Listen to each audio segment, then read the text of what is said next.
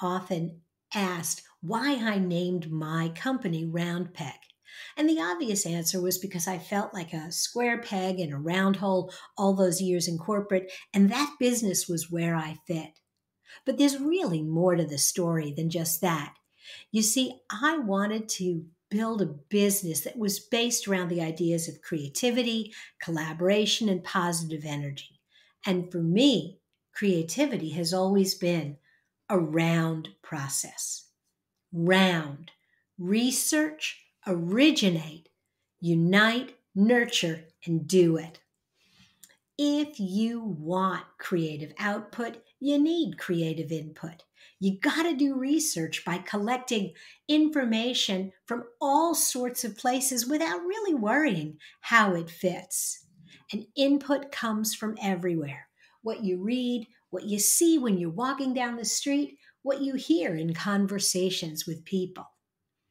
When you're ready to start brainstorming, you want to bring together people with different backgrounds and different ideas, different skills and personality styles. And all of them bring all of this information that they've gathered along the way. To get the best ideas, you want to encourage people to say the first thing that pops into their head. There are no bad ideas in the origination phase. As crazy as you can get, throw them out there. No limitations, no reasons why something won't work. Sometimes you have people who next, after you move out of that origination phase, you want to look at uniting ideas. And this is where you bring together pieces from different ideas. You start to eliminate the really crazy ones, but you perhaps look at, are there ways to take a crazy idea and make it not so crazy? Look at the information that you've collected and make sure it's relevant and reliable.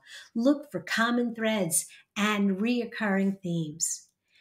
And now, once you've identified 2 or 3 possible ideas, you're ready to move on to nurture them, to take a break, think through some details, and then come back together and start creating a plan to launch those ideas.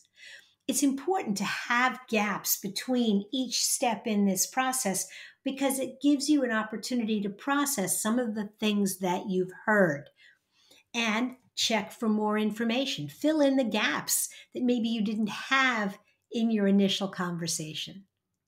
And then it's time to just do it. It's time to leap off the edge and launch your ideas. You can nurture them and nurture them and nurture them forever, but you need to get them out and get people interacting with them and trying your product, service, or marketing idea. And the reason it's a round process is just about the moment you think you've got it done, it's time to start researching your next idea. Go ahead. The next time you're thinking about a marketing campaign or a new product, try my round process.